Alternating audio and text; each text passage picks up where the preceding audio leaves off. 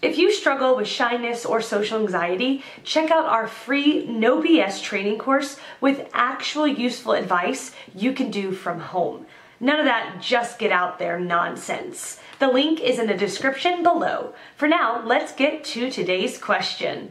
The question: how would you know if you have schizoid personality disorder, social anxiety disorder, or both? The main difference would be your will, or the lack, of having social interactions.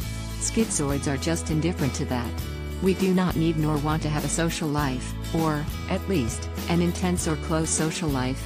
Keep in mind SPD is relative as it happens along a spectrum.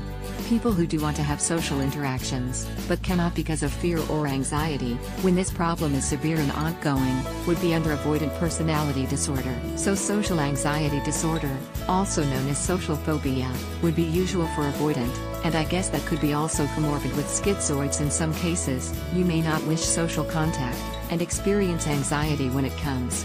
Personally, it is not my case, since I just feel bored and uncomfortable. Find more answers and a free audiobook on how to talk to anyone in the description below. No useless advice like just get out there, I mean actual useful advice from people who have really dealt with shyness and social anxiety and overcome it in their own lives.